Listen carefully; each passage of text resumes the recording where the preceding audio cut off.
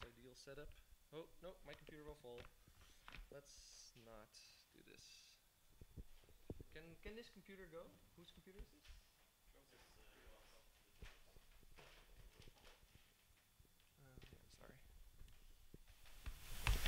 sorry. I am best known for a game called Fingal, which is an awkward finger rubbing game, which kind of crushed a lot of relationships and is still doing so. Two people put down one hand each on an iPad, and they have to move their hands in a way that makes them do this. It's really awkward. It's really nasty and sweaty, and it's really the kind of stuff that I like making. So that's what I'm best known for.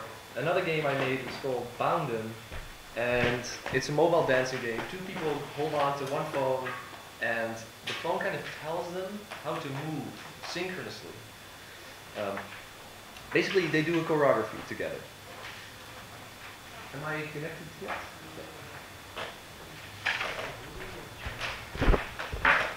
So that's the two games I'm best known for. I'm currently also organizing a small event called PlayDev Club, which is basically game designers coming together to talk about their work in progress, their games in progress, so that game designers can talk about each other's work before it's said and done, which is not really the sort of community that exists in the Netherlands currently.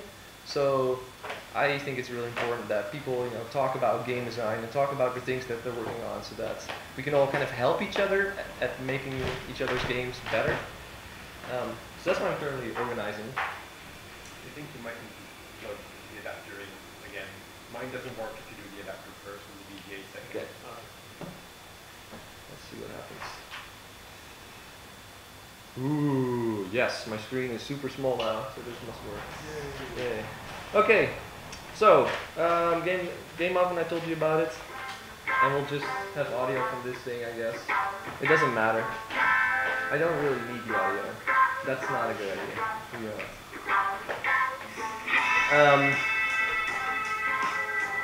So yeah, finger rubbing. Let me actually put this to. Yeah, I will use this now. Let me put this to mirroring, not mirroring. Poof. Oh no, it made the wrong screen. Okay, here we go. Oh, Mac tricks. Ooh. Okay. So let's hit play. Yeah, we've seen this. Okay, so Bounden looks a bit like this.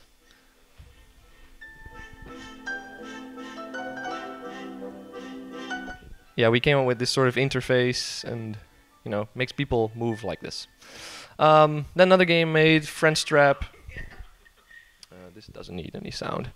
This is two people grab onto one phone, and when you let go, you lose. It's really silly, it's really stupid, and then there's awkward conversation topics on top of the screen. And while you're not really forced to talk about it, people do so anyway, and it's almost 100. It almost always works. And I don't know. I consider this maybe to be one of my best games, even though practically nobody downloaded it. So this is another thing I'm really proud of. 52. Well, let's just skip through that. Another web tool I made for game developers to have contracts with each other. But I'm going to talk about game design today. Event. I have the game industry calendar. That kind of stuff, blah, blah, blah. Anyway, what we're going to talk about today is these things. Game design, there's going to be a little time for Q&A, and we're going to talk about game mechanics, something I presumably think I know something about. But first, before I start talking about game design, I need you to understand that actually I think talking about game design is really hard. And I'm going to shoot myself in the foot by telling you that I think most knowledge about game design is either out of context or non-practical or too general or boxing creativity or not really about game design. So imagine the following knowledge. Players always respond like X to Y. If you go to, so let's say you go to a website like Gamasutra, which is like the leading mobile leading game industry place for people to write down their thoughts on game design and art and all game industry related knowledge and thoughts. This is the kind of stuff that you often find there. So I think all of these things are really out of context, which is, I think, a big problem to game design and kind of stopping you from doing the things that you need to do. Here's some other examples where this is just really vague. It's not really practical. It's very general advice. Designers need to play innovative games. You need to learn the rules before you break them. Make it fun, or any sentence with simple and intuitive. These are the kinds of things that I don't think are necessarily going to help you become a better game designer. Stuff like this, I think, is also very constraining, really boxing creativity. So I hate the word creativity and also hate the word boxing, but I hope you know what I mean. Stuff like this is often very constraining to what you allow yourself to think about when you want to do game design. And then there's also a lot of stuff like when people talk about tools, that a lot of people think that the tools are game design, but I don't think that's really true. So this kind of knowledge is, I think, a huge distraction, and I think it's really important for you to know that I think about it like that. But unfortunately, it's also really difficult for me or for anyone else to escape this kind of useless knowledge, including me. So I will try really hard to tell you some useful things today, and I hope that I will be able to tell you some things that if you continue to work on your games after this week, you'll know exactly where to start and what to do, and you'll have some like handles to work on. I don't think I know exactly how everything works, but in a way I think all of you are probably on the same level as I am when it comes to practical game design, where you just have to really do things. And one day I hope I will be as good of a game designer as you guys are. Woo. So I had to ask myself what is really useful for you to hear. And the thing that game designers design, the things that they make, are very context sensitive. So they're really only applicable in the situation they were created in. And I think most of that kind of stuff is not really useful for what you will be doing in your future. So I think that talking about designs will not really teach you about designing, just like looking at and talking about a painting is not necessarily going to teach you a lot about painting. How to paint? Yeah. I think that game design is not really a knowledge base which tells you which designs to apply to make your game better or something. It's not like a framework that you apply or a structure that you just stick to, and then suddenly, poof, you can make games.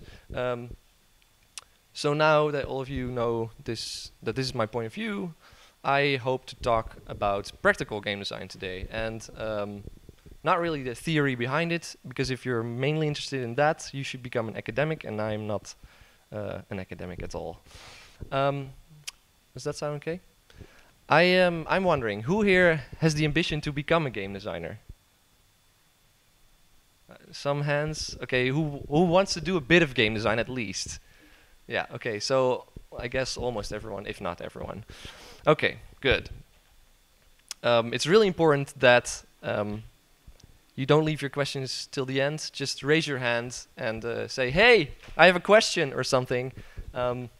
Because your understanding of what I'm going to be talking about today is also a process, and it's really, my talk will be really useless for you if there's a point where you just don't get it anymore, and because I've not told you the right things, or I've forgot to tell you important stuff. So tell me if I need to slow down or clarify something. Okay, this actually, I think my talk kind of feels like a philosophy lesson right now. Maybe game design and philosophy have become the same to me, but anyway. So, game design. Yay. I think game design roles / subcategories within game design all kind of share the same common goal. And then I'm talking about gameplay designers, I'm talking about level design, interface design, world design, system design, narrative design, and writers, I think they all share the same common goal, which is to kind of steer a player through one or multiple reactions. And it'd be a line of thought or an emotional reaction, or a feeling or something like that. So with that in mind, I think the player and his mind are central to game design. And I think with everything you want to make, you need to think about what the player will think about, and also kind of make assumptions on how effective the things will be in making the players think about those things. And that's, I think, what a big part of game design is about. So let me just illustrate that. Let's say in your designer's mind, you want the player to feel jealous when playing your game. So you come up with these features, A and B, and you have the idea that, oh well, A is going to be like this subtle hint, and it's kind of going to make people feel jealous in a way. And then there's also this B thing, which is like full-blown out there. This is going to make you feel jealous. I know exactly that I need to do it like this. This is often how my designs start. However, almost always this tree of relationships between what I want and what should cause the things I want, and that tree really quickly expands into much larger trees. So say I start playtesting this, turns out that A, the subtle thing, doesn't work at all, and that B needs additional features, and in order to get people to feel jealous after seeing them play my prototype, I'll probably also need C and D, and you can see how quickly this turns into like a massive tree with thousands of features and lots of ideas, and like this all needs to happen in my mind. It's really crazy. Anyway, this is already becoming kind of knowledge thing, so I need to step away from this again. But I just wanted to kind of start with a sort of strange nebula of what game design is. But the more practical point I want to make is that game design and design in general feel a lot like searching for something more effective than other things. So you want to find something that does the thing you want. And I think that's really practical, because searching for something is something you can do, right? It's an action. That's practical. And how effective something is can be measured. So let's start about what we're searching for. Ideas. I looked up what idea meant. It was very strange, but it's a thought for a possible course of action.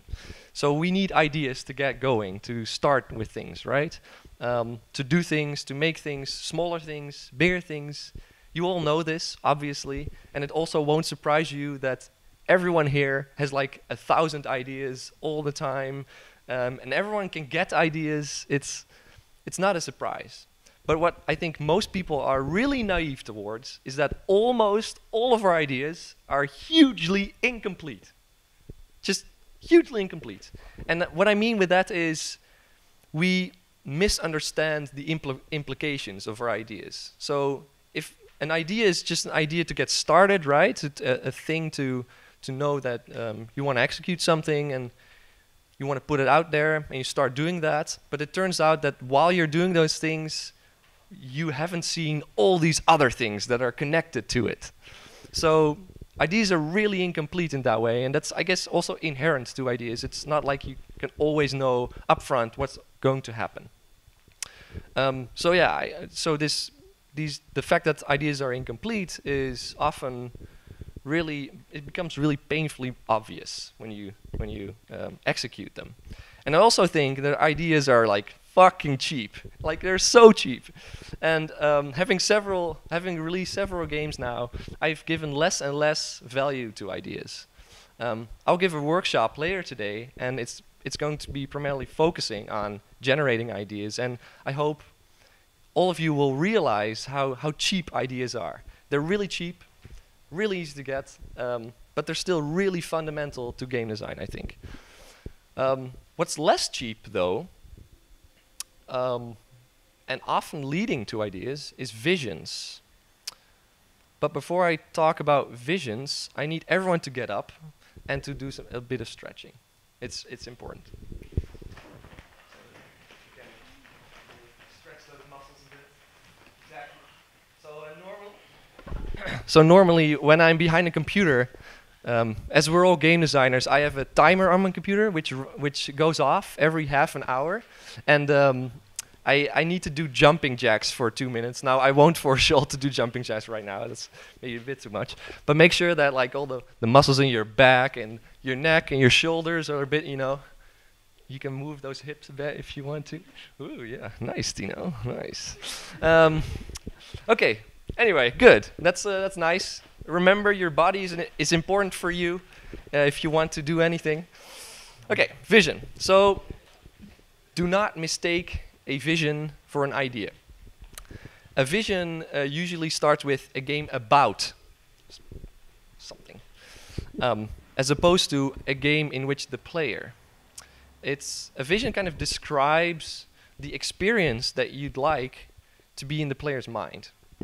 And it could be a feeling, a realization, or like another point, a thing, something big and nebulous. And you don't know exactly the exact way how you're going to do it, but you have this idea of like the final thing. If your game is going to be doing one thing, only one thing, it is that thing. And that's your vision. It's kind of an overarching concept. That's how you could see it. But what's really important to note here is that visions can have many different ways of execution. And this was a huge realization to me, and this is partly why I devalue ideas. But more on that during the workshop. So some visions I've had for my games, with the finger rubbing game, I wanted people to feel really awkward, right? In French Trap, I wanted people to just talk about awkward stuff, talk about stuff they never wanted to talk about. And with Bounen, I wanted people to dance together. That's the vision.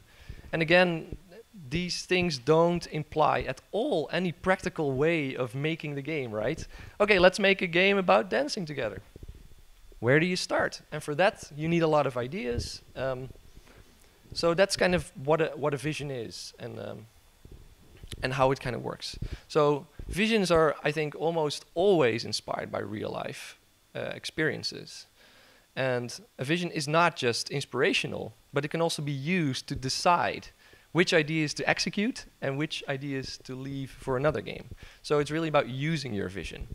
And to illustrate that, if your vision is to make people dance in real life, maybe that idea with this cool platformer control thing you came up with, the control scheme, it doesn't fit. Dancing and making people do this actual movement and pressing buttons on the keyboard to make your character jump, it doesn't fit. And this might sound super logical to you, but I think most game designers bring default game elements in their game without giving it much thought. They bring in knowledge, right? They bring in conventions, very simple things. And I'm also guilty of that. And for Fingal, for instance, we had a 2-layered level selection menu, which allowed players to select specific levels. And while probably all of you are like, well, that's a good feature, right? I mean, why wouldn't I want to do that?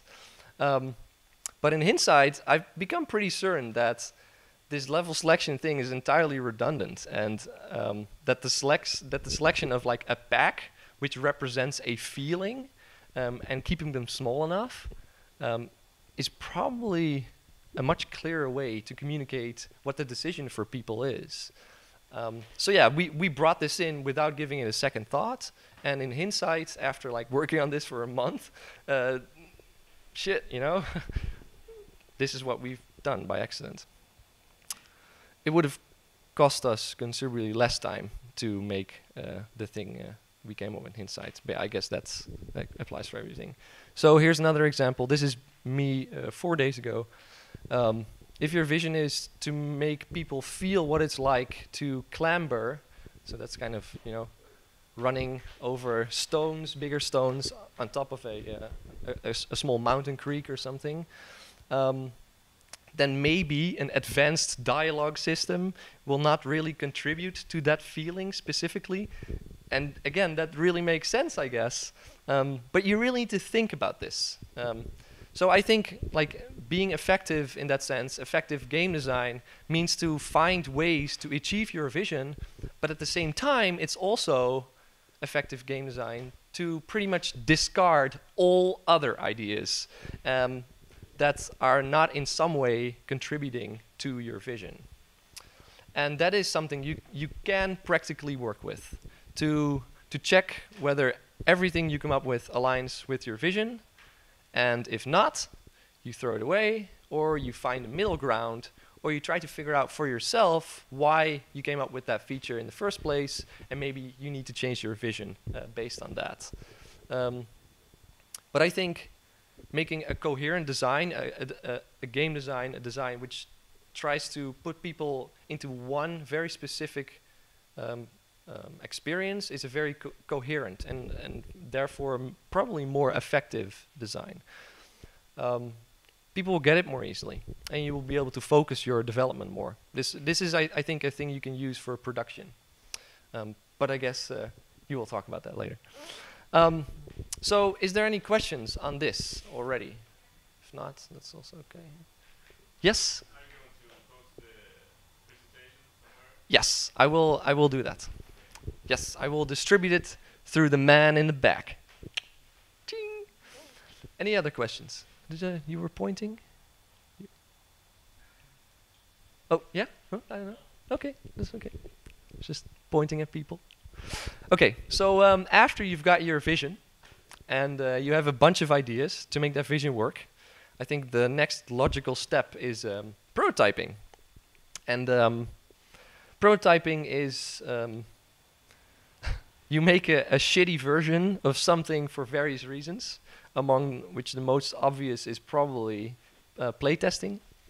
But there are also other things really interesting about playtesting, about creating a prototype. And I'd like to tell you about that through an anecdote of my internship at W Games. This was, how many years ago? 5 years ago. Whoa. So at the time of my internship, W Games, which is a fairly large studio, 50 people in Amsterdam, was making Gatling gears. Probably none of you know it. Oh, you do! Congratulations. It is a cool game. It's just a really beautiful game. I was one of 6 on the design team working on an internal wiki to write down our designs, making level layouts on paper and character designs and discussing how the story should progress and doing the interface and the system design and the scoring and attending daily meetings, doing scrum things and meetings with gameplay programmers, you know, what game designers do. And I learned many things there. But there was actually one specific event that really, really stood out. A few months into my internship, I think 3 months or so, the project was probably like there for half a year, maybe even longer. The senior designer called Kent Kuné came to the office unexpectedly showing a prototype of the playable character. And it walked and shot and animated exactly like he had in mind. So Kent did not have prototyping in his job description, which is why it was unexpected. In fact, I think nobody at W Games had prototyping in their job description. I think the structure at W Games was much like what I was taught at school back then. You make design documents. A game designer designs a feature, then a programmer programs the feature, after which an artist implements the art, and a sound designer, etc. But Kent decided to make a prototype of the main character to get a very practical view on his vision of the main character, as well as showing rather than telling the team what was in his mind. So firstly, he understood that his words, the words themselves, fell inherently short when he had to accurately express his vision to the rest of the studio. So as the game designer, he asked other people in the studio to do things with his ideas without understanding how the hell they were doing it. You can imagine that making beautiful code or making beautiful art or audio or music is a mysterious craft to many of them. I bet most of you only know like one thing, one of these fields, like really deeply. So I want to illustrate to you how it's true that his words fell inherently short. So did you all know, as how many people here are programmers or would consider themselves programmers? Okay. Probably you guys know that there are at least 10 ways to make a character accelerate if you press left or decelerate. At least 10 ways. And every specific implementation has a completely different feel to it. As a designer, how do you know which implementation is going to fit best without knowing exactly what they are and what they do? So first, as a non-coding designer, you're forced to explain your vision using words such as easing or accelerate or naturally or intuitively. But these don't really let you specify the kind of specific acceleration, if you would even know about them. So then the programmer would then interpret your words, possibly interpreting it different from what you had in mind. And then on top of these things, the programmer also implements it.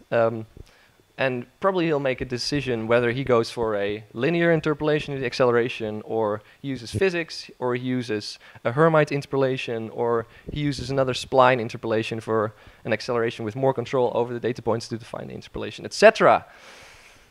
Conclusion: there are enough places for wrong interpretations and wrong implementations, or wrong, and for your communication to fall short.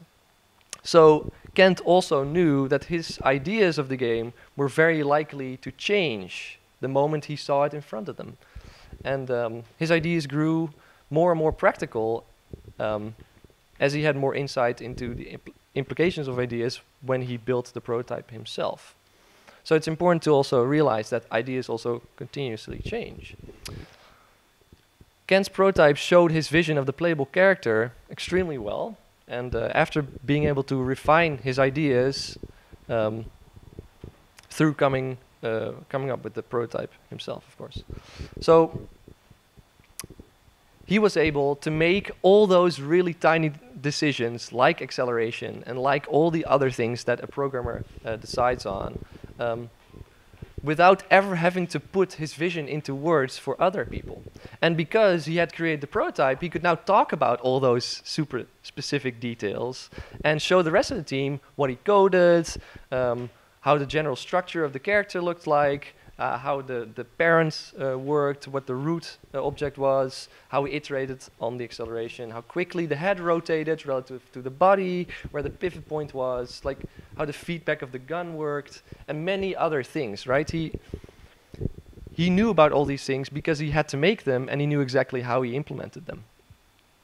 So when Kent initially showed the prototype to the team, the 50-people team, everyone in the studio, for the first time, saw the playable character. Suddenly, the entire studio had something like specific to talk about. And what I kind of forgot to mention is that Kent built this prototype in 2 days, in his spare time, in the evening. The team working on the character animations didn't agree on the way the animations worked. The programmers were discussing how the hell they were going to implement it into their gameplay code. And the audio people, they thought, oh shit, we're going to need way more sounds than we initially anticipated. You could say that a fundamental thing, such as specifics of the main character of the game, should have been defined at the very start, right? At the very start of the project. But the discussions that people were now having were about the fine details. And now Kent's prototype functioned as a language, kind of, to communicate these details exactly as he had in mind. So interestingly, Kent made his prototype almost half a year after the studio started working on the project. So why didn't he start earlier? And why did these discussions only happen after Kent? My timer's actually going off. 1 second. I already did my jumping jacks. So the people at W Games back then highly underestimated what they could potentially learn from prototypes. We have the tendency, all of us, to be like super efficient and to make sure that we're not wasting time. And I think Kent didn't make prototypes earlier on in the project because it would not be efficient. It would cost him time, and everything he would write would have to be rewritten by the gameplay programmer. That doesn't feel efficient at all. However, with prototypes like the one Kent made, the gains in knowledge easily and exponentially outweigh the time that he spent creating the prototype. So it is, I think, absolutely certain that any gameplay programmer picking up on where Kent left off, and even though he has to redo it, the character would definitely result in a better version of the character that Kent made, because there's something specific to talk about. So coming back to incomplete ideas, how can you know for sure that everything works the way you think? Well, you can't. You would have to see the thing in front of you and see which things don't work. Kent's prototype was, I think, the first time W Games saw the game, or actually, I guess they saw Kent's game in front of them. So for the first time, they could experience what the game would actually be like, and for them, it was a starting point to fill in the gaps and discard everything that didn't work and iterate what was already there. So Kent showed me the potential gains of prototyping and inspired me to learn basic programming. After that, I spent 3 months learning programming myself. And at the end, those 3 months ended when I got a burnout because I didn't exercise at all, and it kind of killed me physically, and that's why I have the timer, because I need the physical exercise. That's what I've been doing all my life, but it really stopped when I started programming. That's not good for you.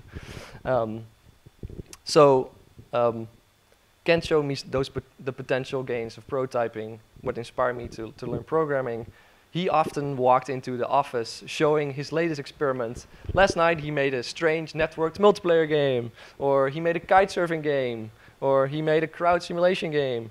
And he just taught himself, for the fun of it, to play around with it. And you know, he also showed me that when he faced any technical difficulty, such as working with quaternions or trying to steer a physics body or something, he would often try to come up with like a smart solution because he couldn't figure out those really difficult problems himself. So he always found a way. For him, it was always about finding ways to figure it out. So I think the question then really for all of you is, how far should this programming knowledge go, really? Must the game designer know so much about programming that he could practically make the entire game himself without the programmer? Is that what W Games should have been thinking about? And I guess we can easily see that something as small as an interpolation for the acceleration of a character can have a huge influence on the game feel. And I think that's what practical game designers call it. Technical game designers call it game feel. When a prototype embodies like the bare bones of your concept, all those tiny details are going to matter a lot. So for the core mechanics, the general structure, the interface, feedback of your game, enemy behavior, specific gameplay elements, handling of specific situations, all that stuff is like really important to get right in the core, right? So I don't think that this means that a game designer should know about the internal workings of resource management, about the functions of a shader or networking protocols or other technical marvels. And I think, to my definition of a game designer, I would say that he or she focuses on anything that directly influences the experience of the player. So prototypes can also be built to express or communicate specific things and can therefore also ignore or neglect many other things. Scoping for prototyping that's kind of what I want to talk about. Let's say you want to validate the design of your scoring system. Why spend time adding animated characters or writing complicated shaders or optimizing the prototype's framework when it doesn't really tell you anything about the scoring system you wanted to work on? chances are that a prototype in Excel or a paper prototype would probably tell you as much about a scoring system, whether it works or not. So if you would set out to make a prototype about a flashlight mechanic for your first-person shooter, a paper prototype will probably not be the best way to go. I think game feel relies heavily on direct visuals and tactile feedback. You know, getting the feedback right there at that moment. And in the case of, I think, almost every video game, you won't experience those kinds of things through a paper prototype. So in order to test your flashlight mechanic, you have to consider the minimum amount of engineering necessary and stick to the plan. It might be tempting to make the light in your digital prototype really beautiful, but how much is that going to help you understand how effective that idea of the flashlight mechanic is? So losing yourself in over-engineering, over-optimizing, and making things pretty is tempting, but some things can easily be validated and communicated in simpler manners. And yeah. So I cannot think of what design I did before I was inspired to pick up some basic programming. I'm not even sure whether I designed anything at all, while leaving all implementations of my ideas to other people. Now I see that if I myself want to design a game, I must be the one making those tiny choices. Tweaking the feel, working on interactions or player behavior or not. So I want to be the one tweaking all those little things, not the programmer I'm working with. And I'm not saying that programmers are bad designers. I'm not saying that at all. I'm simply saying that that programmers are also game designers. So if they make all those tiny choices on how to implement a game designer's feature, then they are doing a large part of the implementation, and they're also doing a large part of the design. So no matter how communicative of a designer you are, and no matter how deeply you have thought about the feature, there will always be choices you cannot help the programmer with, because if you cannot code, you don't know about these things. So that was a really important thing for me. This is how I validate and communicate my ideas to others. And if you want to do game design and you cannot code, I would highly, highly, highly, highly recommend you to pick up like tutorials or scroll endlessly through script references so that you learn the syntax and you can Google your errors and etc. Start coding your own ideas. Yeah? Say again?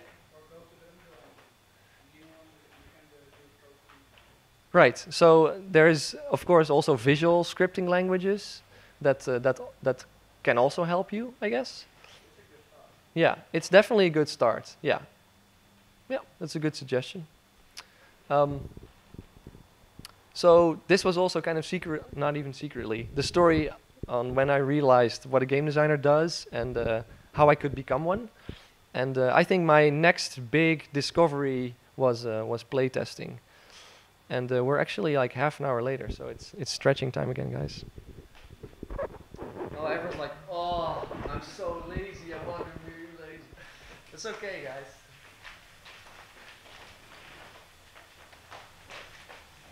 Can you feel those muscles, Martin? No. No? Maybe you're no longer... They went away a long time ago. Okay.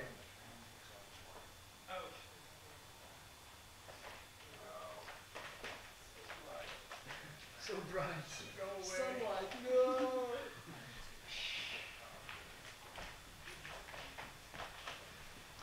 Okay. Adriaan, when do you stop prototyping and start turning it into a game or product?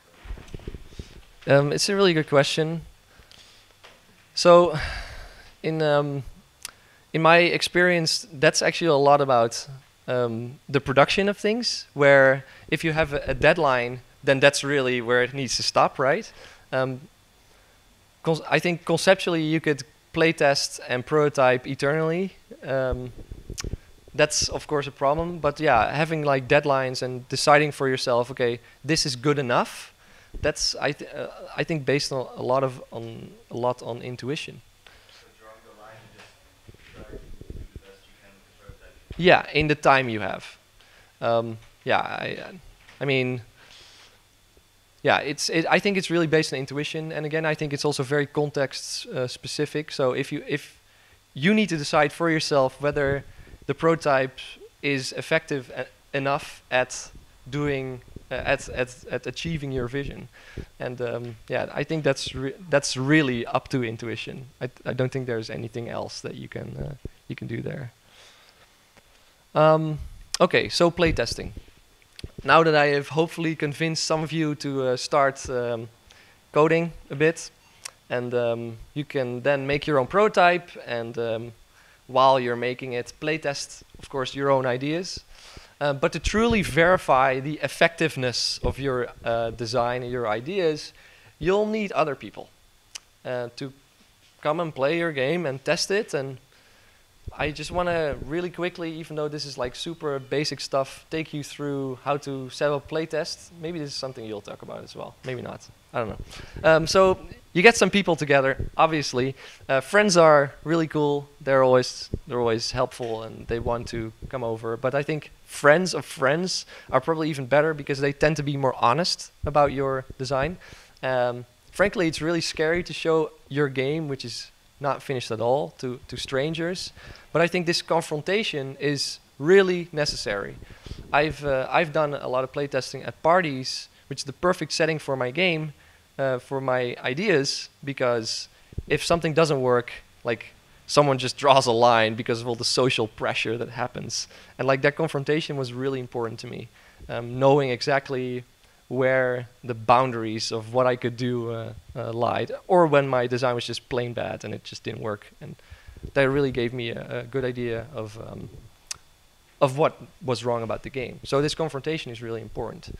But you need to find the right setting for yours. If you want to make a single player version, don't try to playtest your game at a party. It's also well known that mothers are excellent at playtesting. So yeah, definitely try that. Give that a try sometime. This is like a small trick. Give people food. This works for me every time. I'm also doing this for PlayDev Club, and like, yeah, all the events sell out really quickly. So have a working build of the version of the game, of course. But you'll be surprised how often like we did these final tweaks to the game that made it better so that we could include them in the playtest, and then we were there with the playtesters and the game didn't work and we're like, ah! So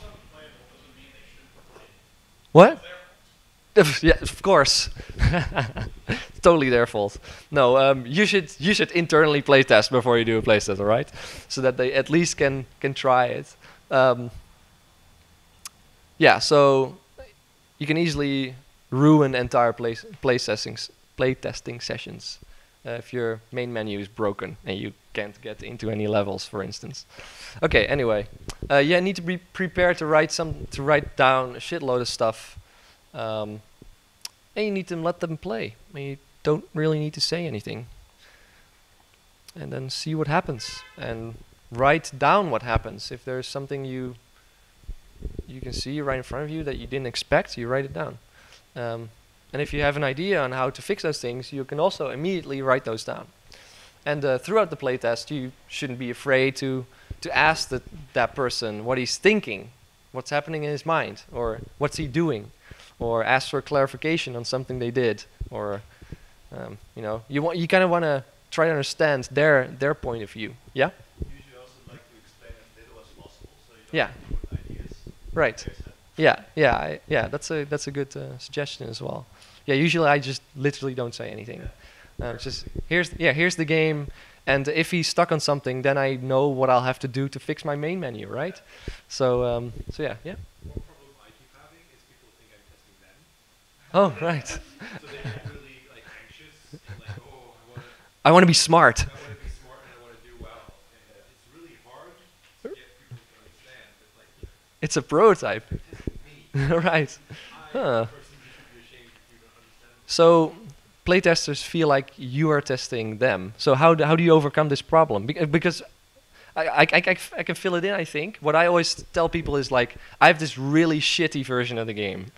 And people are like, oh yeah, I mean, of course, if I don't understand, it's your fault. That's how I try to solve it usually. That's why I try to explain that too. Like, if you don't understand, my fault. Right. Yeah. And I, like, don't worry. Okay. You're doing fine. Interesting. But it doesn't always work. Interesting. It's Interesting. even harder with, like, when people are comfortable with games, I think it's easier. Yeah. They, like, I think they know if it's their fault or my fault, but if someone doesn't play games that much, it's harder for them to know that am I being an idiot? Right. Yeah, you're saying that if people know like conventions in games, if they press the play button and it doesn't work, they'll know, oh, this is not my fault, this is yours. Right, yeah. Yeah, it makes sense. Did you know, do you, yeah? Yeah, I think if you ask them to say everything that they say in their heads out loud, like really everything, every Little thought, stuff, right? so they are talking constantly, I think that would greatly help. Right, yeah. Yeah, that's a good suggestion. Ask them to just say anything that comes to mind. Yeah, I sometimes do that. But then people will do it for like 3 or 4 sentences, and then they get immersed into the game, and they completely forget to say anything. So you'll still have to ask. But yeah, I guess if that works for some people, then that sounds like a really good tactic to get something out of a playtest. Last year we did a playtest, or a small prototype of a game. And how we did it is that I screen capped the game. I gave them a headset and I gave them a mic, camera for the faces, and I walked with them. Right. And just let them cap and let them talk.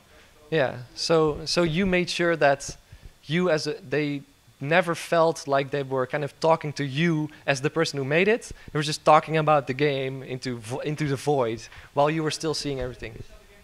Right. Yeah. Also perfectly good. Yeah. Cool. Awesome. Good suggestion too. Yeah, okay. So, I mean, I guess apparently we're all really familiar with playtesting. That's cool. And I think something that nobody here said before was to never defend your design. If someone is complaining or something you designed didn't work, and you'll have to deal with it, you know? Yeah, exactly. It's your fault, player. You suck. No, just shush and take it in. So unless they ask for clarification, you're obviously free to explain to them what was meant to happen, or that something needs refinement or needs a complete redo. And if they're like really stuck, you of course can get into it again. So when people suggest things to me, I usually write down, person suggests to have this thing removed, or the suggestion. And I do that to make sure that I don't go over it later and thought it was my own thought, because often people are like really stupid and they just follow whatever the design kind of leads them into. And I found that what people are saying is their problem is probably not their problem. So all the solutions they're giving you is solutions for a different problem, which is not your problem. So that's why I always write down, if people suggest things to me, this person suggests this, and then probably after that I'll write down, but probably this is his problem and I need to fix this. So once you're kind of emotionally able to deal with that kind of stuff, and you can do this, and you need things to happen after your playtest, you can start with iteration. Basically, this is like game design, pure sang. This is like, I think, the most purest form of game design. You have an idea, you execute it, you test it, and you repeat. And this is like the loop. And basically, I already told you all the things I think you need for that. The core loop of what I think is game design, which is vision, ideas, executing them, by prototyping them, playtesting them, and then repeat the whole cycle. And of course, at some point, you need to go into like an actual production version of your game, and then I guess a lot of the production knowledge comes into space, which is what Tina will be talking about. So that's kind of like as abstract as I figured I could go on like the general game design space, and I wanted to kind of quickly suggest some topics where you guys might have questions about, or just let you ask anything about game design that you have questions on. So, does anyone have any questions? I have a question, actually. Yes. What do you think about preparing the big game docs for doing? Sorry, he was like doing this, and I couldn't hear what he was saying. Okay. So it's like there are two schools of game design. One school tells you to do a game doc. Always when you're doing anything, just write it down a game doc in ideas. And the other school is just like, no, don't do anything like that. Just go straight to the prototyping and just code. Just forget about writing down things at first, and Right. it should go through it. So what is your opinion on that? Well, so I think it depends. It depends, of course, what you want to do with the design document, or what is your ultimate goal, if you want to put it like that. If you need to communicate to like, yeah.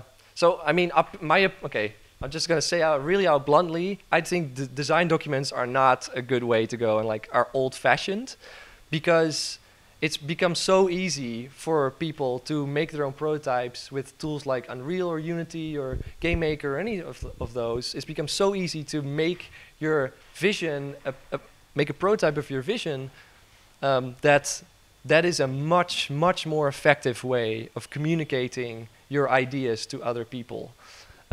So that's kind of what I think about. And if you, for instance, want to write down things for yourself, like a design document can kind of do that, but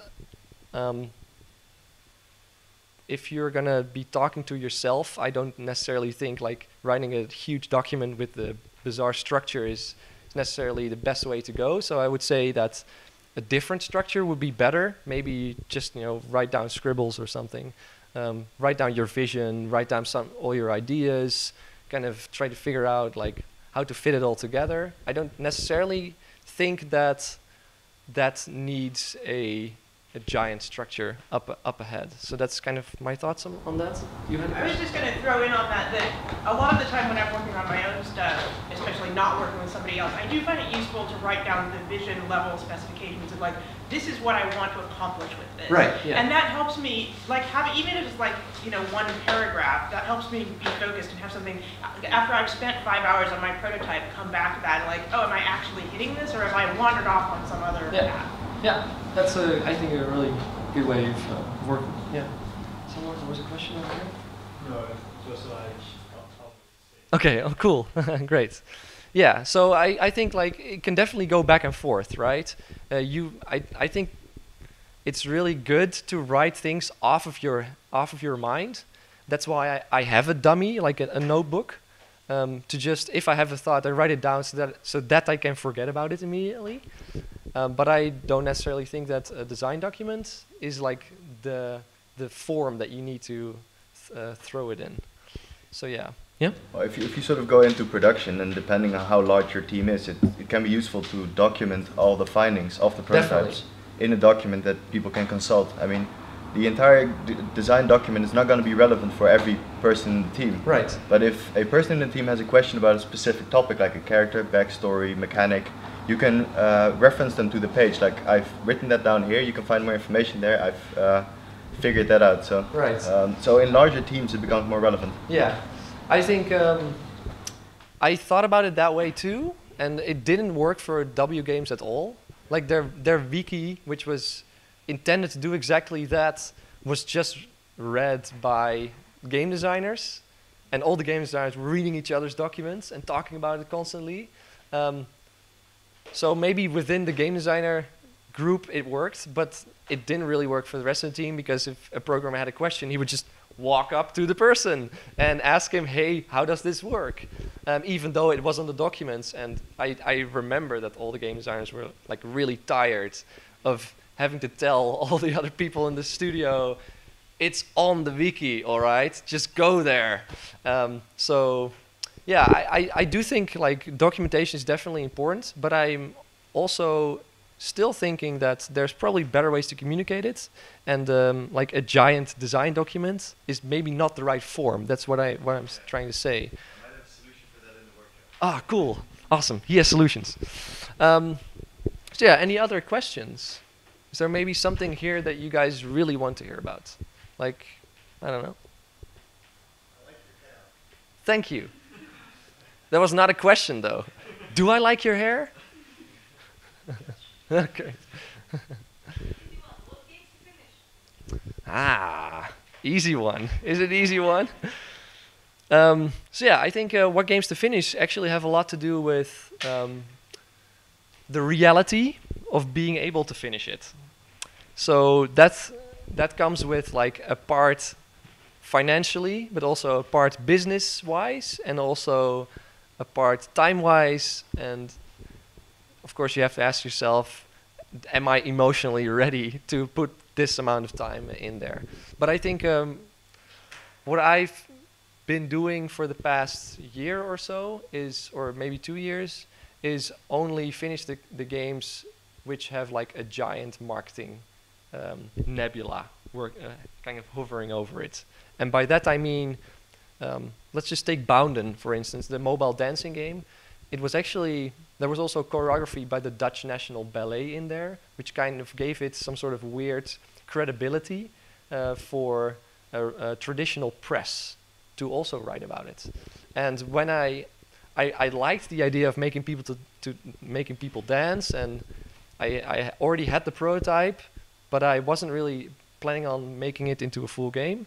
But when it hit me that I could ask the Dutch National Ballet, and I called them and they said yes, it needed to happen, right? Because suddenly I knew that I could not only make the game, but I could also talk about it and sell it. So I think like these things need to really come together, and that's when I think you really need to start finishing your game. I think like for me and for Bounden, that was very obvious for me, is seeing the Dutch National Ballet on the credits list, and that was a very almost easy way of knowing that I could at least talk about it with other people, other than, for instance, gamers. And for you, that's maybe going to be more difficult if you're going to make, different kinds of games. But yeah, I would still search for like that thing that makes it really easy for you to also talk about it. That makes it like instantly clear that there's something interesting to the concept that other people want to talk about or dive into. So that's kind of what I'm thinking about when I think about what games I should finish. And in the same matter, I'm actually going to give away one of my ideas right now. So I'm working on another mobile dancing game. Are all of you familiar with silent disco? Yeah, so for those who are not, silent disco is when a lot of people in a room, let's say 20 or 30 or how many you want, 100, they're all wearing headphones. And in my game, they're wearing headphones or their earplugs into their phone. So normal silent disco, everyone's like dancing to the same kind of music, and everyone's like hopping. But if you take off your headphones, there's no music, and it's really weird that everyone's dancing at the same time. So that's silent disco. It's super fun. But in my game, everyone is still hopping on the same rhythm, but everyone's listening to different kinds of music. So Tino is listening to classical music, doing all these strange, and I'm listening to I don't know, electro, and like yeah, and someone else is doing the jive and etc. Everyone's dancing differently. So the game is that there's pairs of people that listen to the same music. You have to find your other half. Right? So this reaction to me is like that moment. Like, yes, people are like, this is interesting. I want to try this. Yeah, everyone can picture it. And maybe this also has something to do with the way I tell you about it. But even when I was not, even when I told it to someone for the first time in a completely different way, they still had this moment of like, I get it. I want to try this. And like seeing that moment in other people's eyes was really, for me, that was the moment when I realized, this is a game I should finish. Yeah, thank you. So yeah, it's really trying to find like this kind of spark about whether you can talk about it to people and whether they're like super coming towards you with their like, I'm interested. Tell me more. So I don't know. That's really what I try to find in games I want to, in games and prototypes I have, in order to decide whether I want to finish them. All right. Any other questions? I have a question about conflicts of vision and game design philosophy. Like, well, in my school, I'm an artist. I'm supposed to be an artist, but I like to mess a bit with game design, and game designers don't like that usually. So, and actually, yeah, they're working with game design documents and in a very old-fashioned way of game design, just integrating basic knowledge. And yeah, we're gonna make a game with combat, but why combat? But no, just gonna put combat in it. Right. And who's right in that case? How can you make people who disagree because they have another vision, another philosophy of doing games, making games? Right. How do you make these people work together? Like, I Yeah. don't know if I can work with these people. Right. This is Yeah. scaring me. You have a very good point. I'm gonna turn off my mobile phone. I don't know why someone's calling me. I think maybe they don't necessarily have like very different approaches. They just have different visions, right? And what I try to do, and maybe I'm really an asshole for that, but if people, how do I say this in a nicer way? What I try to do always is when I need to work together with other people, I need to work together with other people's visions, then they tell me their vision and I try to like also make that vision kind of mine and then still like take the space within it, like make all the ideas that are still within that vision. And if people change their vision, I'm just going to fall back to the fact that they told me their vision, and that's exactly what I'm trying to do here. So whose problem is it now, right? If they're not happy with the work that you are delivering because it doesn't fit their vision, well, I'm sorry, but you told me this was your vision. And so I think it's really a lot about communication there, right? It's you know this, of course, but how do I answer your question? But you know, at the same time, there's this problem that if everybody agrees on something, then something's wrong in a way, because there's no real direction or vision for the game if you make a game that everybody is happy to work on. Really? Do you think so? I mean, let's say everyone agrees that we want to make a game about what it's like to be a bee. It's like they agree, but it's not really their vision. It's like more a consensus or something.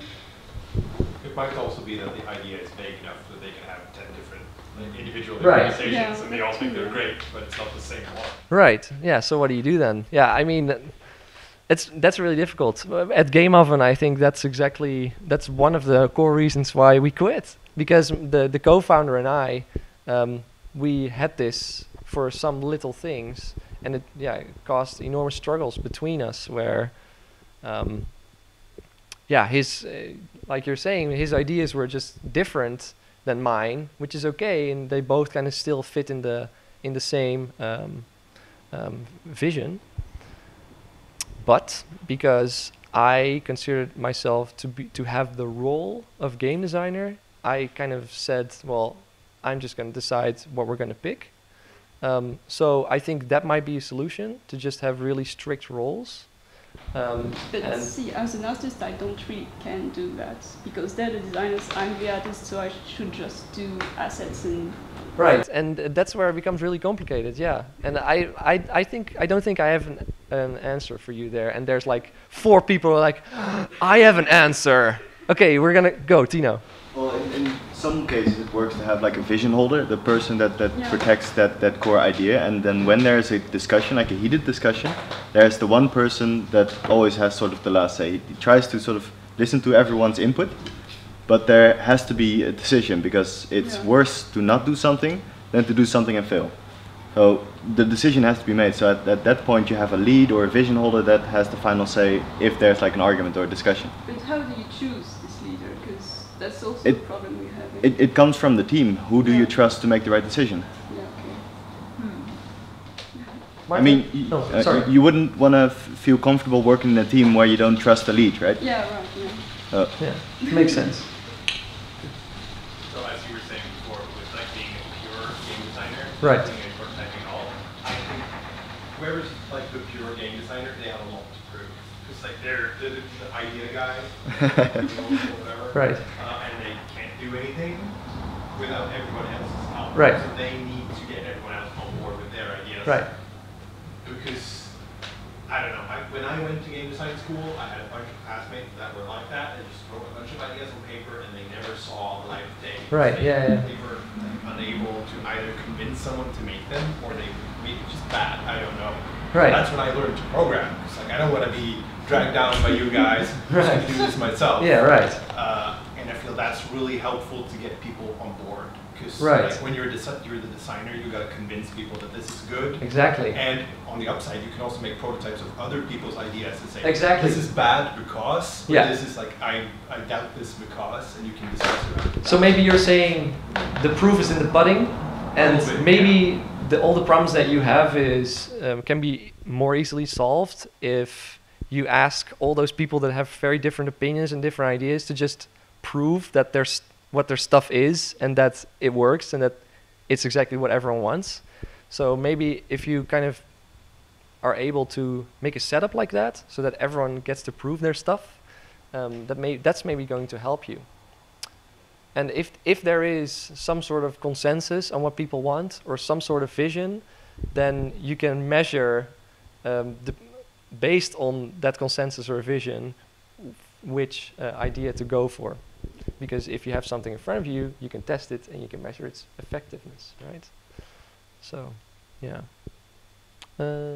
Yeah, you want to say something about that? Yeah, well, for the whole Among the Sleep development, the whole problem was that everyone kind of wanted to do a little bit of everything. And we had, like, the whole idea of the game was what sold the game, but we never really managed to secure one common vision because everyone's like, I love this idea, and instantly like, this is what the game is for me. And for like 3 years we were making the game, that was constantly the issue. Like we got to like discussing, and at the end of every discussion, the discussion's like, well, the problem is that we don't really see the same thing. And it's like, okay, well, what do we do about that? That sounds pretty terrible. but I generally think that it's all about the team and the project. Like every team is different, every project is different, so it's kind of hard to tell like a general rule, I think. Yeah. But having a good vision, I totally agree that's more important than having an idea. I think we've heard some good things where you said like having a lead can be something where Martin said, you know, the proof's in the pudding, make everyone just prove their stuff before it's there.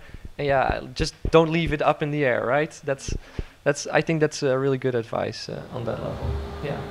Okay. Also to the pile some even more, because I just think that the problem with designers, or actually the big problem with working with designers in a company, where you have artists, when you have like people who make the game, like the assets and the code of the game, and the designer, is that designers usually come from different backgrounds. And I don't know, guys, how it is in your countries, but in my country there are like no game design schools.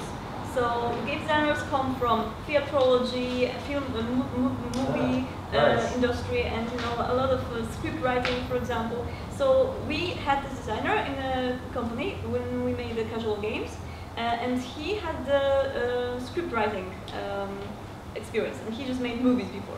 So it was the biggest problem was to translate his language from the movie language to the game language. Right. And I think a lot of designers, they have their own backgrounds. For example, it doesn't have to be exactly movie or theater or anything like that. It could be, for example, games they like, Right. or something they're really into. And you as a, for example, if you're making assets, or if you are a coder, or if you are even a lead of a team, you have to somehow try to translate the language of your designer to the language of the other people, or vice versa. If you are a actual designer, then you have to understand that there, for example, people who are making assets, they have a better vision to, for example, draw a location than you could have. So you're basically saying if someone is designing a thing, you need to also kind of put it in his context. But I mean, that's also really difficult, I guess. Yeah, and also when you are a designer, you have to remember that your graphic designers, for example, or your music makers, or your coders, they know their stuff better, so you should trust them. Yeah, yeah. No, of course, totally. I agree. I think that's also what you're going to be talking about a lot. Yeah, but I also think like communication is definitely key here, and what you're saying is prototypes communicate certain elements much better and clearer than words do, and yeah. Maybe that fills the gap there, regardless of the background they're from. Yeah. So it's just such a valuable skill to have to Yeah. be able to prototype an idea. Yeah. Yeah. Okay. So there's probably more time for questions later. Now it's time for stretching. Yes, let's do that. Thank you, Tino.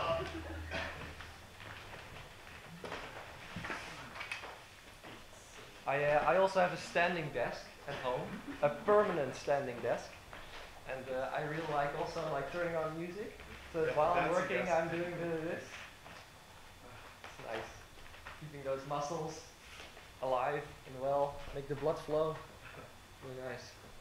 Okay, so up next is something more theoretical. I'm sorry, but it's something I supposedly think I know something about, and not many other game designers are doing it. So let's just dive into it. I consider physical interaction a big part of games. Yet many games pick existing physical interactions for the game that don't necessarily match with their vision. Let's talk about game mechanics.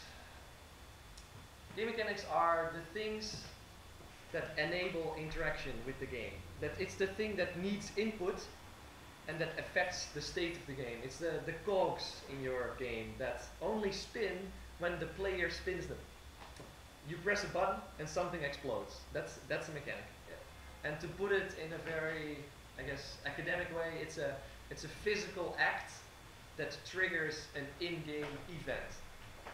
So, for example, the game mechanics of a first-person shooter is that you walk. Hello. The game mechanics of a first-person shooter is that you walk, you aim, and you shoot. And the walking goes to WASD or the arrows. You aim with the mouse and you shoot with clicking the mouse. Of a platformer, it's walking and jumping, and sometimes there's also other mechanics, game mechanics involved. For most third-person or bird's-eye view games, you move a character with a joystick, and there's action buttons like slashing or shooting or something. Most mobile games have these tap or drag game mechanics. And even computers themselves have a game mechanic, which is the mouse. It's a pointer.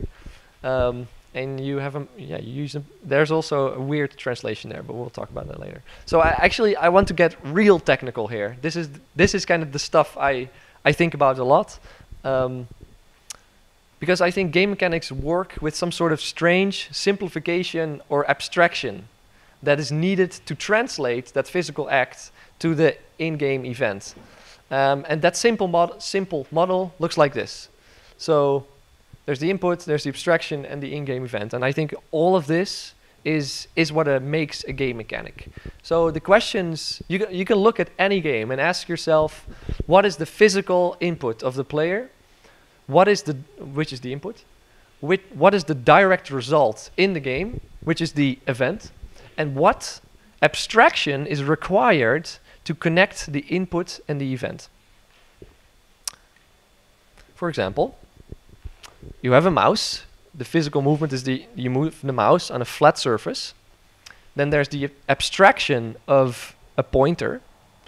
And then there's a pointer on a flat surface on a different plane, moving up and down, and left and right. So you cannot connect the mouse with the pointer directly. It's not possible because first of all, it's a different plane, right? And there's a weird concept of a virtual presence. So that's why I'm saying that there's definitely something happening in between here. And this is, well, who can guess? A platformer.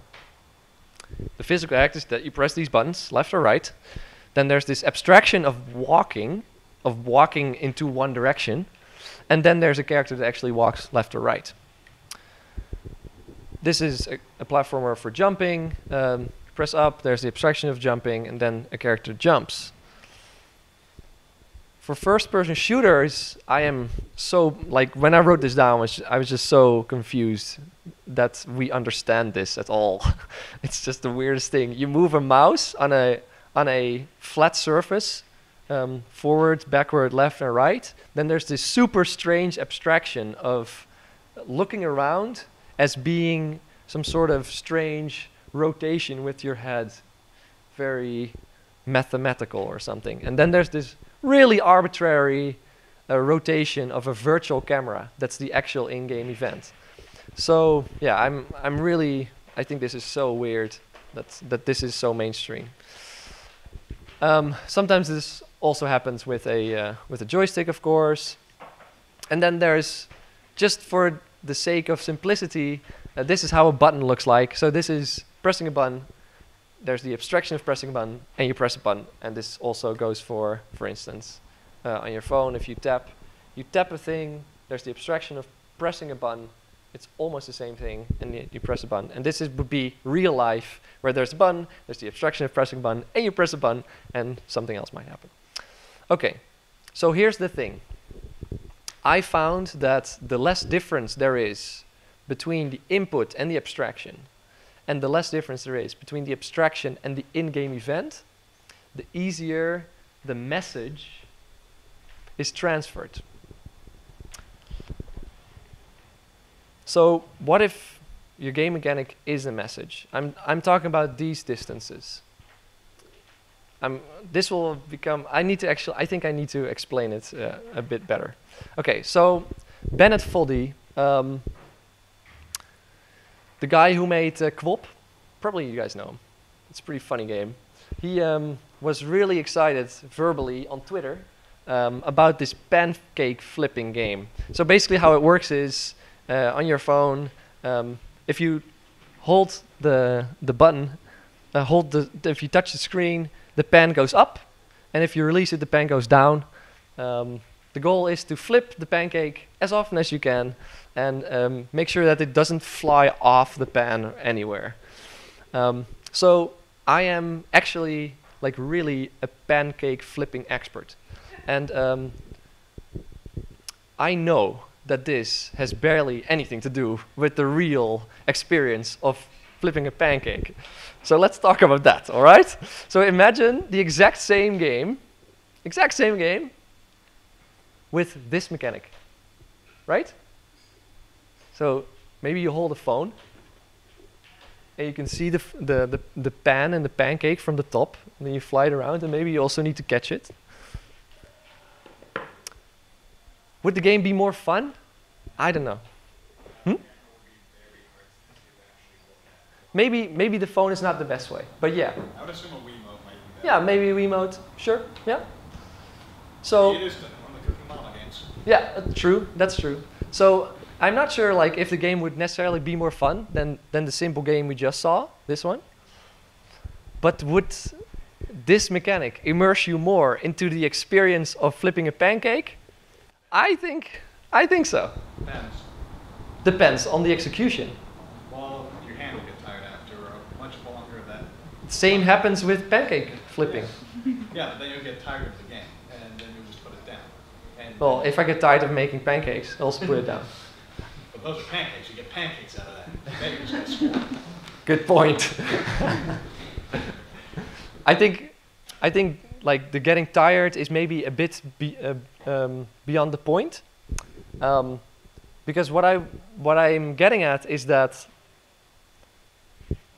the flicking a phone mechanic, the physical act is much closer to flicking a virtual pancake than it is to tapping and flicking a virtual pancake. So I'm really talking about this distance, right? I think it's actually more like this. With the tapping game, where you just tap to flick the pancake, this really feels like this. Like you tap, how it's really difficult and strange to connect tapping and flipping a pancake. That's why I think that connection is huge. That transition is huge. The abstraction just comes a long way. So consider. Oh yeah, you have a question? I think people, their intuition is more like what they are used to, what they already know before they have your pancake flipping app. So it's when you're flipping a pancake, it's really close to the real action. Right. But you're not holding a pen. You're holding Right. a phone. That's so, true. Yeah.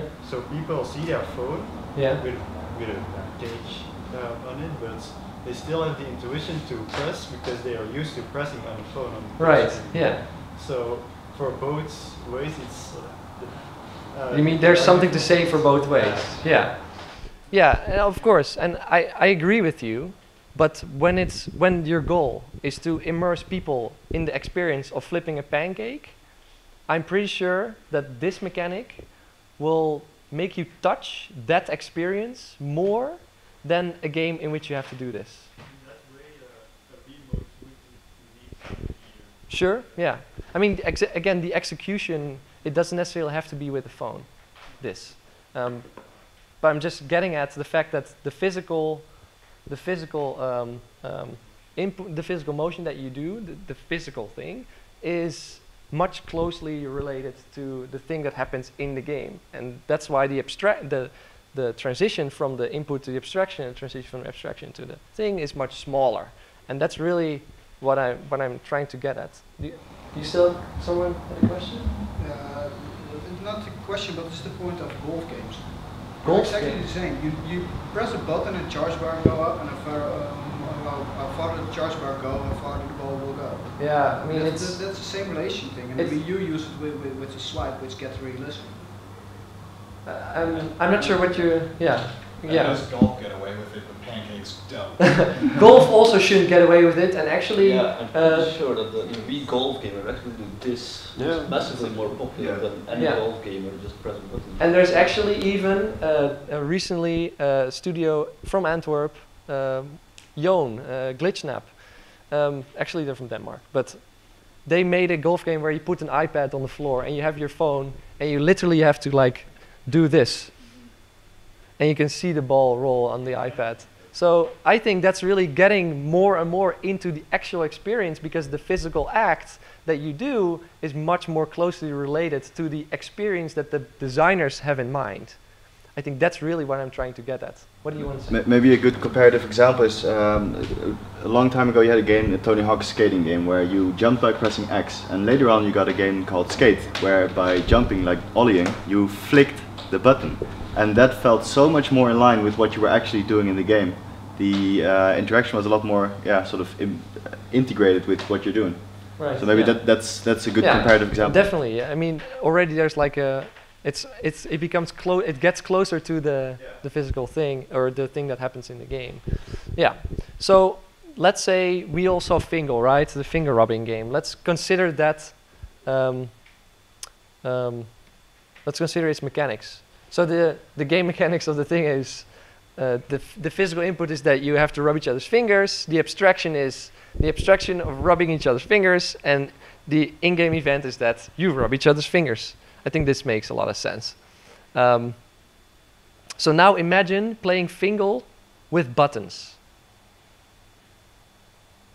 So now you press buttons, and now a virtual hand will be moving around, and now suddenly the abstraction that is needed is in between there. Now there's a long way from going from pressing the buttons to the abstraction of moving your hand. You had a question?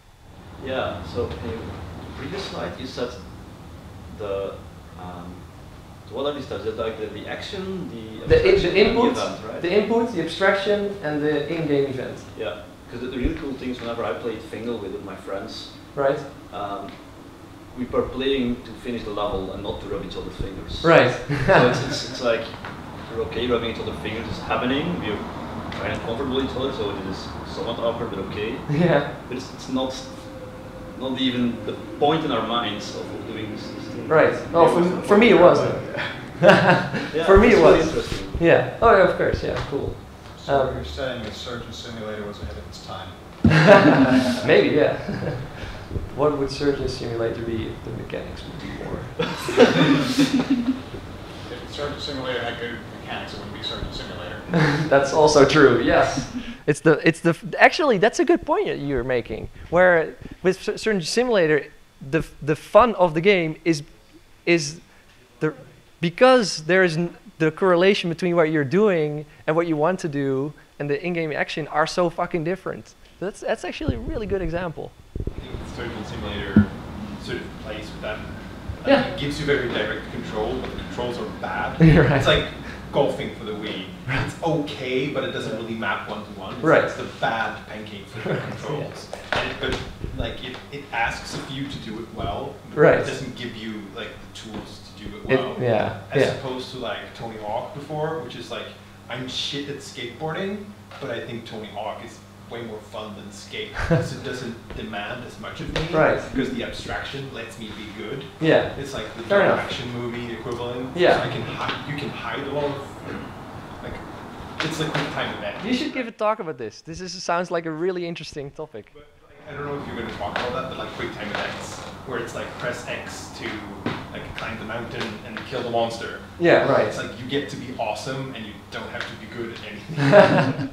I'm not. Also worth something. Yeah, sure. I'm not going to talk about that, but it's definitely a very interesting point. No, what I want to get was that what most game designers would do if they want to make a game about awkwardly rubbing each other's fingers is take game mechanics that they know, which could be, for instance, using arrow keys to move a virtual hand around, and then on the screen you can see these two virtual hands, and two people can, press on these things, and only the hands on the screen will actually do this. So I think this might capture part of that awkwardness, right? But it wouldn't be as personal, it wouldn't be as awkward, and it wouldn't be as much of an icebreaker as this one was. And you had a question. Do you think that VR just adds a new kind of abstraction with those physical... So that's a good question. I think with VR, because the input that you give to the camera, right, is literally the same thing as what you would do if you look around. I think that's a really strong game mechanic. So yeah, does that answer your question? Could we use it for something else than for looking around, for example? That's a good question. I don't know yet. I guess we have to make like 1,000 ideas on that. Make a game where you're completely blind, but use the Oculus Rift. You can't see anything. Sure, let's do it. Make a prototype. Yeah, I guess like that should be possible. There's sensors and ways to give input to the Oculus that you might be able to connect one-to-one to something else than looking around. That's definitely really interesting. You like strap an Oculus to each hand, you have a boxing game because you have 2 sensors. Yeah, so you can use it for other stuff. And your fists can see the screen. Well, you don't need to see the screen. Okay. You can still use a different device to see, but you can use the sensors in different ways if you want to. You can also just use your phones then. 2 phones. It's not high tech. Anyway, super fun ideas. Okay. So what I wanted to get at is, and you already kind of touched upon this, the pancake flipping game on your phone is not necessarily a bad game. In fact, I think it's a super fun and kind of addictive game, and that was really, I think, the goal of the designer. But game mechanics contain these huge jumps that I think they're less meaningful or interesting experiences, like less getting into the actual feel of that experience. So what I think about is, can a first-person shooter make you experience the awkwardness of touching? Or can jumping and walking a platformer really teach you anything about math? Or can a top-down game or twin-stick controls really make you learn to dance or teach you to dance in real life? And I think most of you would agree that maybe if you put it like that, it doesn't really make any sense. Yet almost all of us are sinners in a way, and we still use these couple mechanics that we all know, like first-person shooters and platformers and top-down moving, etc. And it's really difficult to get away from that. But I think this is like a way you can look at this to maybe come up with some other stuff. You had a question, didn't you? No, okay, never mind. So, how do you make these game mechanics with small jumps? That's, of course, the practical part about this. And we already talked about this. This vision thing, I think, if you focus on that and consider game mechanics something you can invent, you can make your own game mechanics, hallelujah, then it's definitely possible. So how do you want players to feel? How are you going to make them feel it? But is there also maybe a physical way to do that? Is there real world actions that people already do to experience that thing that you want them to experience? For instance, with the walking over the water, the skipping stones, the slow motion video that I had, maybe I can find a way, maybe with the Kinect, I don't know, maybe there's other technology that can help me to make players actually like make this kind of movement. Maybe that's an idea. I'm just saying something from the top of my mind. Because this would of course be much more immersive and much more, yeah, I guess immersive is the right word, into the experience of doing that in real life than tapping in buttons. And again, I don't think exactly what you're saying, that if you're not really good at doing this, or you get tired real fast, that maybe it doesn't mean that the other kind where you just tap a button to do the same thing is a bad game. I'm just saying that probably it's going to be more impactful. Yeah? What do you think about Skyrim with the Omni treadmill? With the what? Omni treadmill. I've never heard of the Omni treadmill. Treadmill. Okay, so isn't that the thing that you can just walk like yeah. And then you can just turn. Yeah, I mean, yeah, it's pretty cool. I've never actually walked into it, but also I'm really wondering, like, I mean, have you ever been in one? No. It's pretty accurate. Yeah, but is it also? Do you feel like you're walking? Actually, you're a bit lift up, so you can also use it to. You're touching the ground, but you're not really pressed on the ground. So okay. Tested it at the Gamescom, but yeah, okay. It's pretty accurate. I mean, it's definitely really interesting. My mom doesn't have one at home. That's a problem, I think. But yeah. It could be used for other things other than Skyrim, though. No, anything walking, I guess. The problem is you're playing Skyrim like a big game, you're fastly tired or something like that. Yeah, maybe, yeah. Yeah, yeah. Yeah, actually in the back. I got the Omni Kickstarter thingy, so if it comes in, I can just play it. Okay. I just want to make simple games because I don't have the Oculus Rift yet, so I can't go full immersion. Okay, right. So I just make small games like Frogger, let them walk. Right, right. And then get hit by a car. And then get hit by a car. Yeah. Force feedback. Go on. I suppose at the end of the day, games just produce experiences, and one experience is not necessarily better than the other. It's just depending on the person which experience is preferred. So if you play Skyrim but you prefer to play it with a controller, that's completely fine. If you prefer to play it with an Omni treadmill, then that's completely fine too. Yeah. Depending on the person, one would prefer the one or the other. I mean, you prefer Tony Hawk playing with jumping jacks. I really enjoyed the skate mechanic. So. Different players, different preferences. Yeah, but I think even beyond preferences, I think, would you still agree that if you get to walk in the Omni, if you get to actually walk, it would probably like feel much more like walking, right? I think I would be a lot more invested in the actions I do in the environment. Yeah, that's true. Yeah, fair enough. You can't hold shift anymore.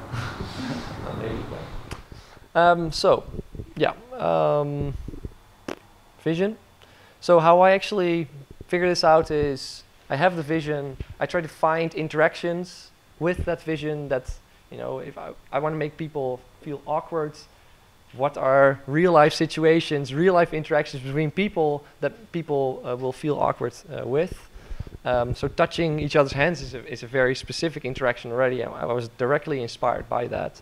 But dancing together has actually many interactions to be inspired by, like synchronously moving your feet, pushing and pulling each other, lifting each other, holding each other, looking at each other.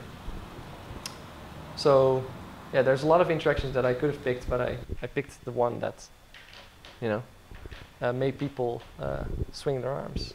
So, yeah, I have way too many notes here. It's ridiculous. So, I guess what I'm trying to also get at is that vision is also guaranteed to include some sort of interaction, and I think if you can get inspired by those moments, those interactions in real life, maybe sometimes between people, then there's game mechanics in there. It's definitely worth a thought, and I hope that there's going to be more game designers that think about inventing their own game mechanics, so that we get to explore more interesting mechanics and maybe eventually get even more immersive games that we have now. So what I also think is that if the game mechanic contains kind of the most fundamental interaction of your vision, then if your players need to understand how to play the game and need to do that interaction, they are already getting your vision, right? Are you guys following me? So, yeah. If the game is to rub each other's fingers, and you have to rub each other's fingers, then people are getting it, you know, oh, we're rubbing each other's fingers. I have one question. Yeah? How do you actually come up with the idea of a game about rubbing each other's fingers? So I, before I made that game, I saw people on a large multi-touch screen accidentally touching each other's hands, and they were like super awkward about it. Like they would accidentally touch each other's hands and be like, I touched your hands. And like they wouldn't say it, but you would see them like retract their hands and be like, ooh, you have sweaty, warm hands. And that was the inspiration for it. Yeah. Yeah. How do I make people feel more awkward than they already did? Yeah, I got it. Woo! Yeah, I mean I just have a knack for that, for making people feel awkward. Now we have to top that with the sequel to the game. Say again? Now you have to top that with the sequel. Yeah, I know. Touching feet. I'm touching feet. I'm thinking about it. It's very difficult, I can tell you. But there's a lot of things people find awkward. Yeah. Yeah. Let's brainstorm about this later, all right? How did you play test that? How did that go? I made a prototype, and I played it for the first time with my neighbor. And my neighbor had really large, warm, sweaty hands. And that really made me feel the way I thought it was going to feel. Really awkward. Also, huh? Callister knob? What is it? Oh, I don't know about that. I don't remember. What I really remember is like the aura of his hand and like the wet, the sweaty. I don't know. It's really strange. Well, every hand is warm and sweaty, isn't it? Maybe. I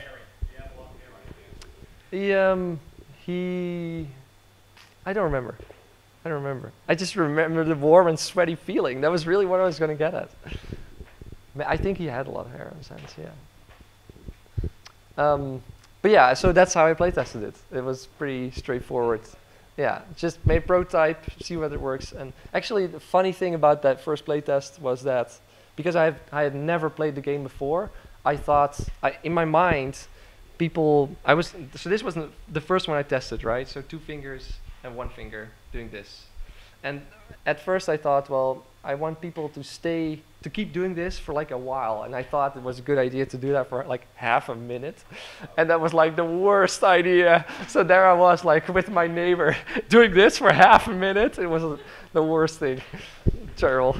Anyway, yeah, that changed like real quickly into like 6 or 7 seconds, which is enough for people to like get to a point where they're like, okay, this is really awkward, and then kind of get to talk about it, but not beyond that. I didn't necessarily need the game to be that. Yeah. I didn't play the game, but is there some kind of music that's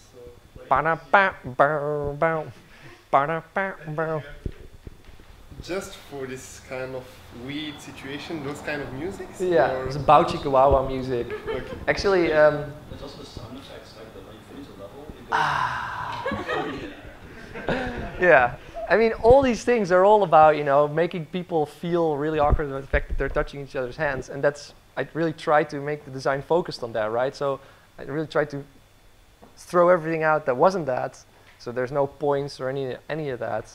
It's just about, you know, doing these things and then feeling really awkward about it. So there's like 70s porn music. There is backgrounds which are all tinted in red and orange, you know. No, not entirely. It gives like this sensual feeling because that's what we associated it with. So that, like, all the aspects of the game are trying to communicate this one thing, which is awkward. And that's really, eventually it goes beyond that, and that's what you experienced as well, where it became like more of a twister and a puzzle for your fingers.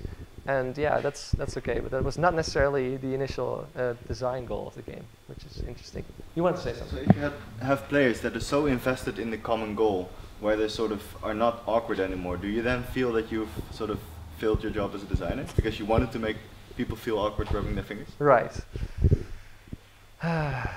Like, I'm really proud if people get to the point where they're like, I don't feel awkward anymore. Yeah. But I think I'm more proud when people are like having red faces from touching each other. And so the answer is no. I'm not necessarily proud at that part, not as proud as making people initially feel really awkward about it. And that was really the focus of the game design for me as well. Yeah. Do you get any comments from the QA or from the people who are testing the game that they're actually treating this as a sexual toy? Oh, of course. Everything about this game kind of suggests at like a romantic, warm, sweaty situation. Like, that's kind of the... There are people who are actually using it that way. Yes. Okay, so here's a couple of funny data points. My lawyer,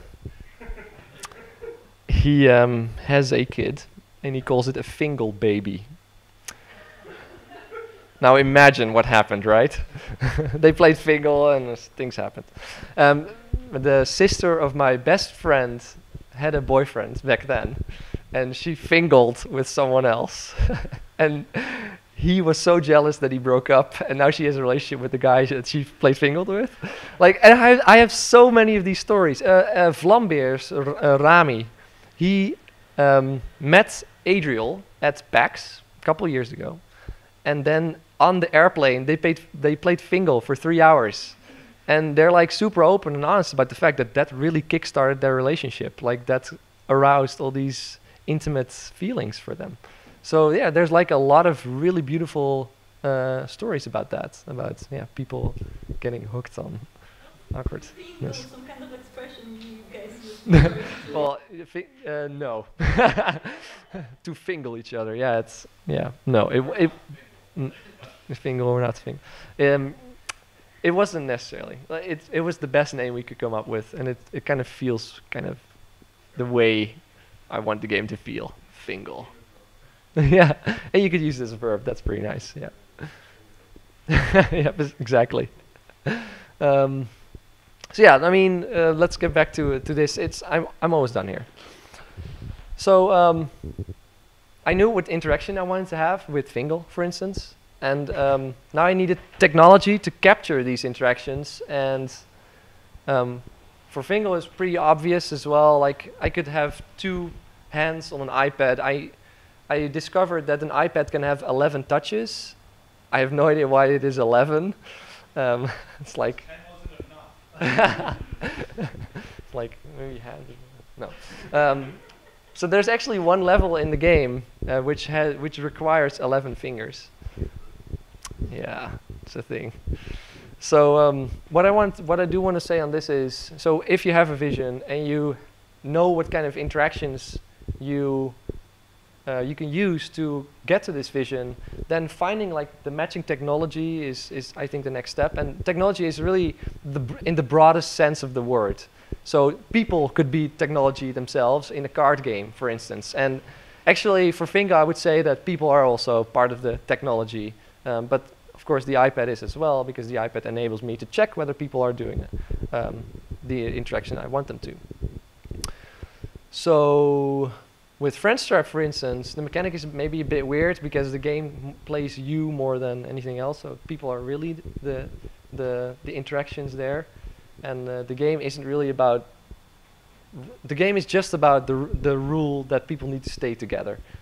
Maybe I didn't explain enough about the game for you to understand this. Sorry. So yeah, I mean, actually for most of my visions and games, prototypes that I'm working on, this is often like the part where I'm kind of stuck, where I need to think about how I can enable these interactions or find other interactions that have more obvious technologies attached to them. And yeah. So if you then have a game mechanic you came up with, you had a vision, you knew what interactions to do, you found technology, so now you can play test it, you make a prototype, play test it, and then what happens to me most of the time is that I can almost automatically figure out like how the game around it works. Oh, for this mobile dancing game, we had this sphere, and by putting markers on top of the sphere, we could steer people to do this kind of motion. So what if we put them in a very sequential order and then make people do an actual choreography, because now we can do that. So it came almost naturally. I can imagine that for some game mechanics that's not necessarily the case, but you know, game development can be difficult sometimes.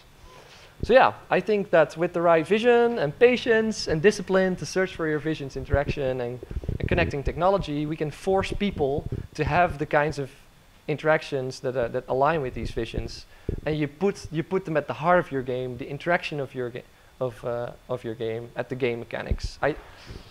Sometimes there's a lot of people in the academic world that say that the way that games stand out from other media is interaction, right? So yeah, I think this is really important.